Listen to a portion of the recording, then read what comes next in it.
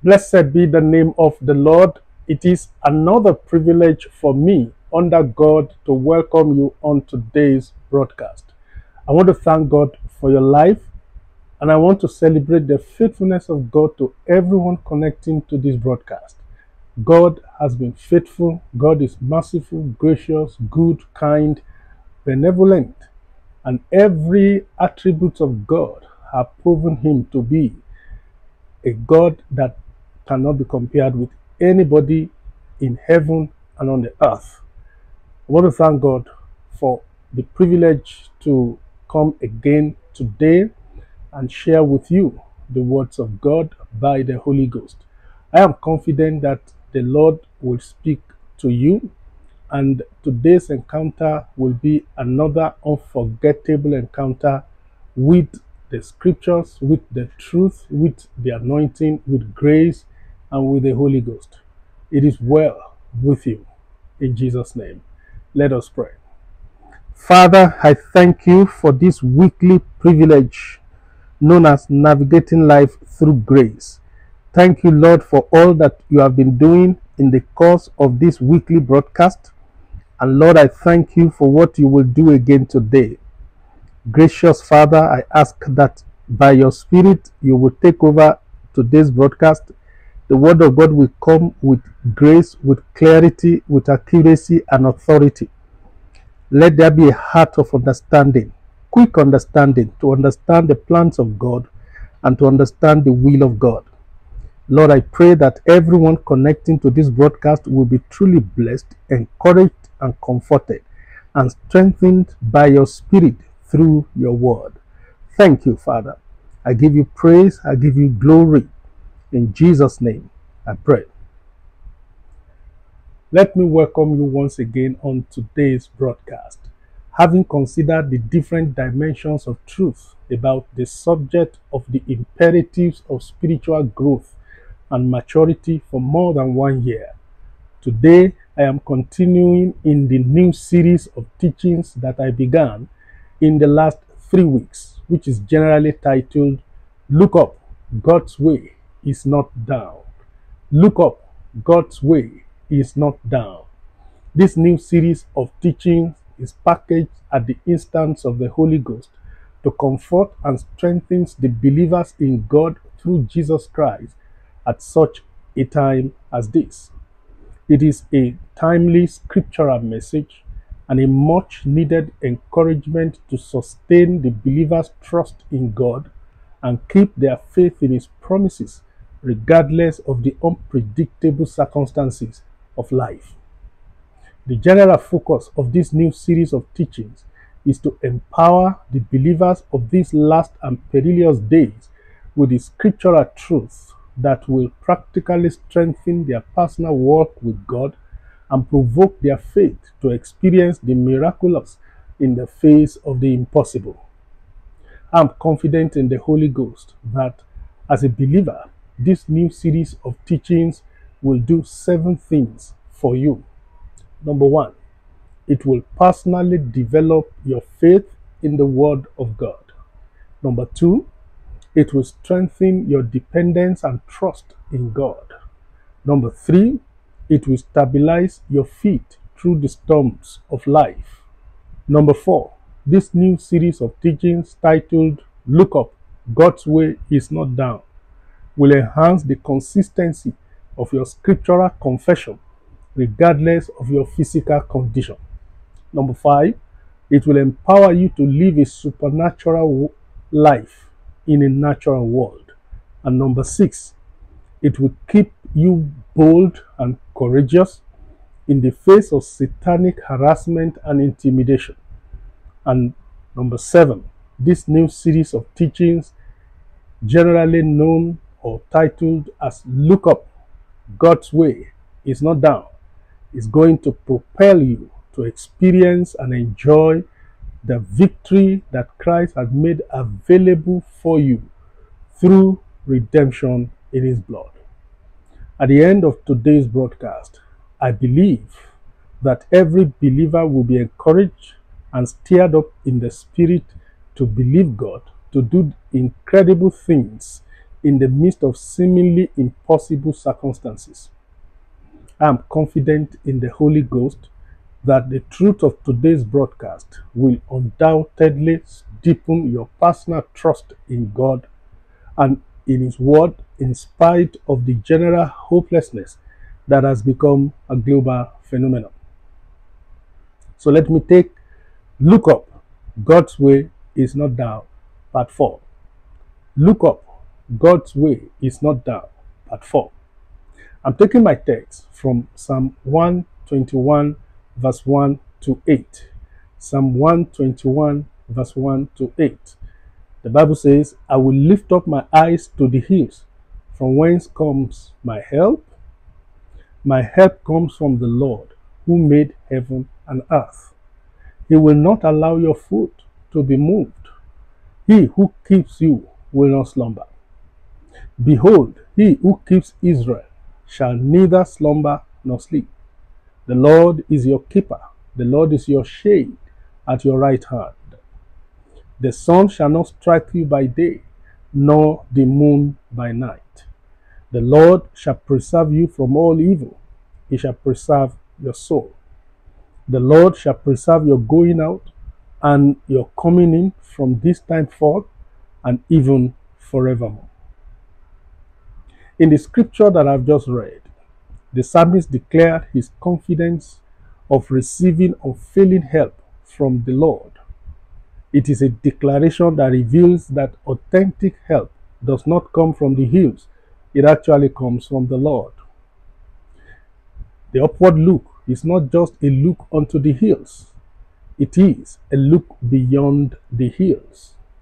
It is indeed a look unto God, the creator of the hills and the sure source of unfailing help. Looking unto the hills is a foolish and helpless look that leads to frustration and disappointment. It is rather wise and helpful to look to the creator of the hills. Whenever your view of God is distorted and blocked by the hills, you will miss the help that comes from heaven. Don't let the hills of life disconnect you from the God of heaven and earth. The hills of life will distract you from focusing on God and experiencing the benefit of His love and help.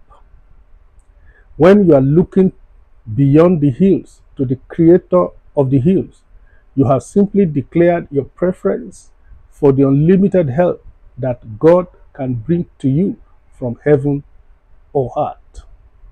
You have widened the options of supernatural assistance available to you. By looking beyond the hills to the God of the heaven and earth, then it is only the help that is not available in heaven and on the earth that will not be available to you. The clear truth is that the creator of the heaven and earth is higher and more powerful than all the hills of life put together. Brethren, in agreement with the psalmist, I recommend a look beyond the hills to the creator of the hills in our day. This is because looking beyond the hills has the capacity to achieve 8 critical benefits in your life as a believer. Looking beyond the hills has the capacity to, number 1, deliver you from the hopelessness and the limitations of the physical life. Looking beyond the hills to the creator of heaven and earth has the capacity, number 2, to set you free from walking your fingers to the bone in life. Number 3, looking beyond the hills has the capacity to lift you beyond the pain of disappointment, failure, and the uncertainty attached to the so-called help of friends, family members, and associates. Looking beyond the hills to the God who created the hills and who made the heavens and the earth has the capacity, number 4, to give you freedom that the unexpected predicament, frustration, and confusion of life cannot undermine. Number 5, looking beyond the hills to the creator of the hills, the God who created the heavens and the earth, has the capacity to destroy the negative feelings of neglect, loneliness, and self-pity in you looking beyond the hills to the God who made the heavens and the earth, has the capacity to position you to experience divine involvement, comfort, and supernatural assistance. Number 7, looking beyond the hills to the God of heaven and earth, has the capacity to energize you to surmount the mountains of life and to turn them to platforms for victory and testimony. And number 8, when you cultivate the discipline of looking beyond the hills to the God who made the heavens and the earth, it has the capacity to deliver you from wasting your life and time on futile human effort and unnecessary struggles. Brethren, looking beyond the hills, otherwise known as the upward look, has the capacity to deliver all kinds of miracles to you. This is why my specific focus for today is to review the miracles of the upward look. As you look up to God in trust and faith, miracles happen in your life, regardless of the hopelessness of your physical condition. Generally, miracle is the supernatural release of the power of God occasioned by the engagement of the faith of man in the written word or the promise of God. When man chooses to believe what God says, regardless of other seemingly reasonable realities, the power of God is supernaturally provoked, released, and brought to bear on the problems of man for the manifestation of what I call beyond man solutions. Therefore, miracle is the supernatural result of the alliance between the faith of man and the power of God. Miracle is the manifestation of the character of the one through God, through our Lord Jesus Christ in the realm of human beings. The scope of miracle is naturally and mentally incomprehensible. Miracles are happenings that cannot be explained by limited human wisdom or understanding, but owes its explanation solely to God's divine acts and performances. Miracle signifies the dimensionless power of God in dealings with human beings. Miracle is not subject to magical device. Biblical miracle, brethren, is recognized both in the Old and the New Testament. Biblical miracle is expressed in the acts of the apostles and in the lives of the patriarchs of old. Biblical miracle is demonstrated by Jesus Christ during his earthly ministry.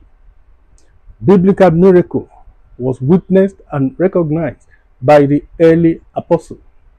Biblical miracle is registered in our lives even today as we'll express a simple faith in the name of Jesus Christ, the author and the finisher of our faith. What God did in the past, He could do it again and again, even in our generation. At this point, brethren, it is important to briefly outline the specific miracles to expect in your life when you cultivate the spiritual discipline of looking up to God, the creator of the heaven and the earth, irrespective of the hopelessness of your physical condition.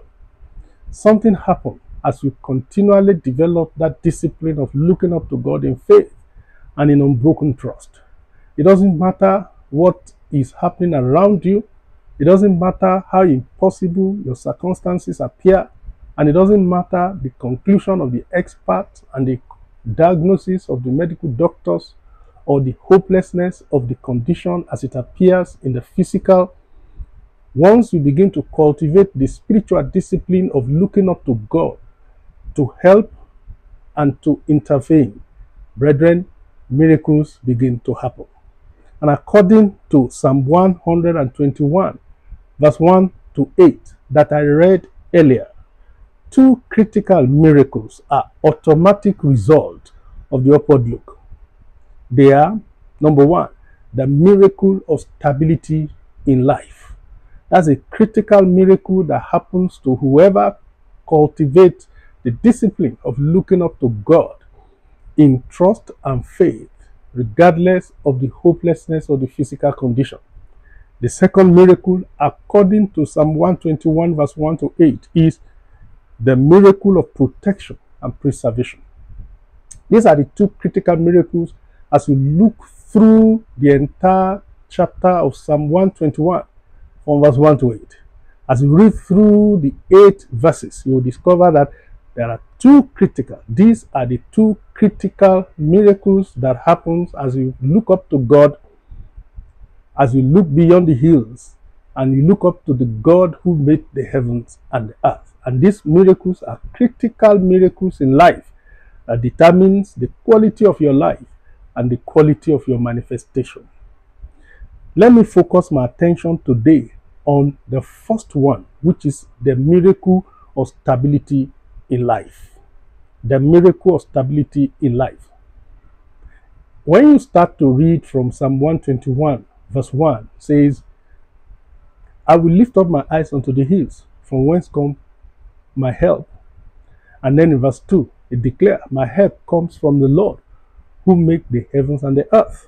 And then verse 3, which is my focus for today, especially the first part of verse 3. The Bible says, he will not suffer thy foot to be moved. That's a miracle. That miracle is the miracle of stability in life. It's the first product of looking up to God in confident trust and faith, regardless of the hopelessness and the intimidation of your physical environment and condition. The Bible says, he will not suffer thy foot to be moved. This implies that God will be personally responsible for the stability of your foot in life. He will see to it that you do not stumble, that you do not slip, that you do not falter, and that you do not fall. The road of life, brethren, is very slippery, very unsure, and full of unpredictable bends and dangerous turns. The road of life is a very risky road, full of thorns and thistles that are capable of slowing down or completely destroying the journey of people and making their feet feeble and their steps unsure. The road of life is a long road that is full of fear, anxiety, and restlessness. The road of life, brethren, is a road that is lonely and uneasy without God. The road of life is bedeviled with raging storms. It is bedeviled with hostile wind and scorching sun that make men victims.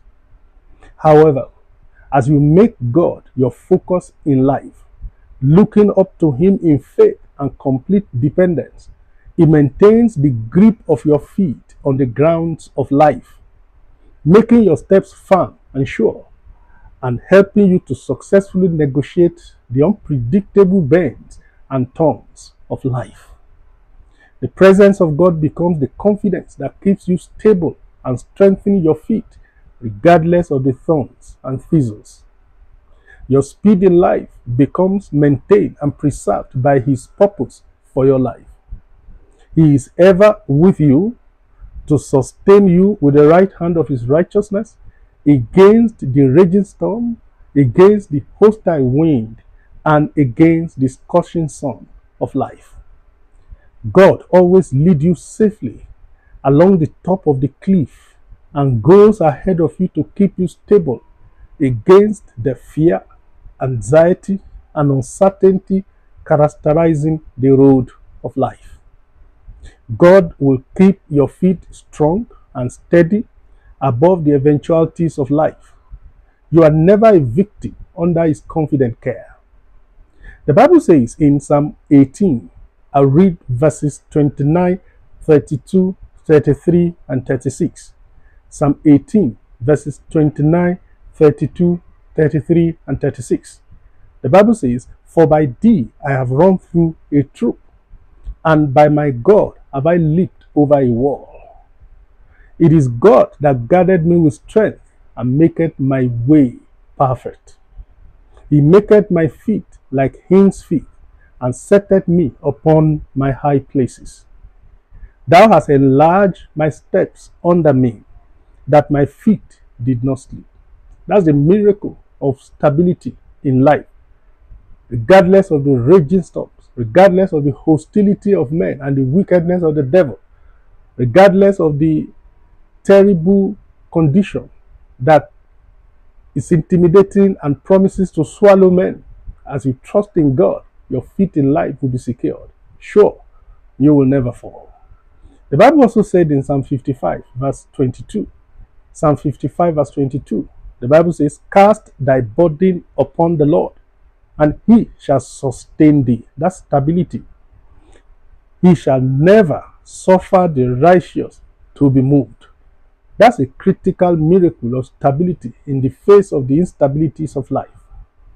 When God becomes the source of your stability in life, as a result of looking up to him in confident trust and faith, beloved, you will be divinely empowered to chase your enemies and catch up with them, and you will not turn back until they are conquered. When God becomes your stability in life, your source of stability in life, because you have cultivated the discipline of the upward look, looking up to him for help, and as a result of your faith and trust in him, you will pin your enemy to the ground and they will be helpless before you. Because God is the reason for your sure-footedness in life, you will place your feet upon the neck of your enemies and they will quail before you and fall defeated at your feet. Stability in life becomes a critical miracle that involves a divine ordering of your steps. Therefore, brethren, every step you take carries the mark of accuracy. That's one of the critical benefits of the miracle of stability, which is a product of the upward look. You are never behind in God's plan, and in every good thing of life, neither are you ahead of him. You are simply on time and on schedule with God. I'm praying for you that the miracle of stability that impart upon your life, the on-time anointing, will rest upon your life in the name of Jesus. These are motivations that helps you to trust God and connect you to the power of God to remain strong and stable in the midst of the slippery road of life. The Bible says in Psalm 37, I read verses 23 and 24. Psalm 37, I read verses 23 and 24. The Bible says, the steps of a good man are ordered by the Lord. A good man in this context is the one that trusts in God. He's the one that is looking beyond the hills to the God who made the heavens and the earth in unbroken trust and confident faith. The Bible says, and he delighted in his way. Though he fall, he shall not be utterly cast down, for the Lord upholdeth him with his hand. Brethren, God is committed to the continual keeping of the feet of his children who wholeheartedly trust and depend on him. As a matter of fact, God practically placed his angels under strict orders, not only to keep his children safe whenever they go or wherever they go, but also to steady them in their hands so as to keep them from stumbling against the rocks on the trail. The Bible says in 1 Samuel chapter 2 verse 9, 1 Samuel chapter 2 verse 9, he will keep the feet of his saints, and the wicked shall be silent in darkness, for by strength shall no man prevail. In Psalm 91, I read verses 11 and 12. Psalm 91, verses 11 and 12. The Bible says, for he shall give his angels charge over thee, to keep thee in all thy ways. They shall bear thee up in their hands, lest thou dash thy foot against a stone. As I conclude today's broadcast, let me state very clearly that the main reason God will never let you stumble or slip or fall in life is that he is always watching.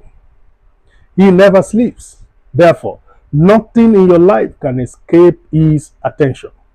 The Bible said in verse 3, Psalm 121. Let me read the whole of the verse. The Bible says, he will not suffer thy foot to be moved. Why? Because he that keepeth thee will not slumber. I want you to meditate on that Psalm 121 verse 3 and connect yourself by faith to the miracle of stability in life, which is a product of looking up to God in faith and trust, regardless of the shakings around you. You remain unshakable and strong-footed in life.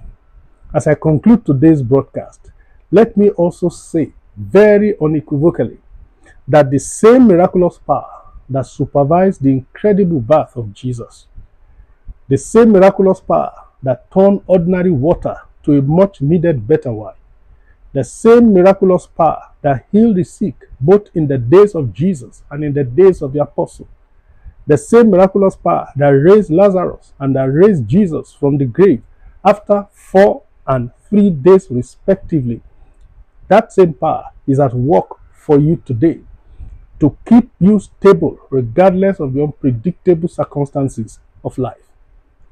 The entire Bible is indeed the inspired account of the miraculous. The Bible is replete with miracles that happened as a result of God's incredible intervention. One thing is common in all the miraculous intervention of God in human affairs that were recorded in the Bible. The interventions were facilitated by the upward look of men unto God in wholehearted trust, in unshakable faith and absolute surrender, regardless of the reality of the danger and hopelessness in their physical circumstances. Brethren, God never failed them for once. God is still the same today. The scripture says in Psalm 34 verse 5, Psalm 34 verse 5, they looked unto him and were lightened, and their faces were not ashamed. Whatever may be your present woe and predicament, your miracle can only be achieved in the upward look. The message of God to you is to look up. God's way is not down. Let us pray. Gracious God, I thank you for this truth and for the lives of everyone connecting to this broadcast. Lord, I pray that you will shape the understanding and the life of everyone according to the truth of today's teaching. Help every believer in Christ to know that it is wisdom to look unto God in unbroken trust and hope, regardless of the raging storms of life.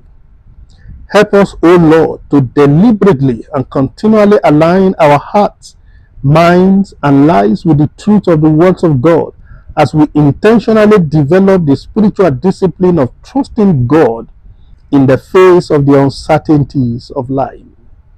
Help every believer to deliberately cultivate a broken and contrite heart that trembles at the truth of Scripture. Help every believer to pursue becoming everything God ordained them to become as the main motivation for living. Thank you, gracious Father. In Jesus' mighty name, I pray. Wow, it's a pleasure sharing fellowship with you and sharing fellowship together with the Holy Ghost on today's broadcast. And I believe it is worth the while. Till next week, when by the grace of God, I shall come with a fresh edition of Navigating Life Through Grace. Let me encourage you that you should allow the miracle of stability of life, which is a direct product of looking up to God in faith and trust in His Word, no matter the hopelessness of your condition. Let that miracle become your motivation to look up to God and keep your focus on God and resist every distractions of life. It doesn't matter what the devil and the drum that is being beaten around you. Keep your face on God. The Lord will lighten your faith. He will keep your feet stable. He will sustain you with the right hand of His righteousness. You will never be moved in the name of Jesus. The Lord will keep you unshakable no matter the shakings going on in life.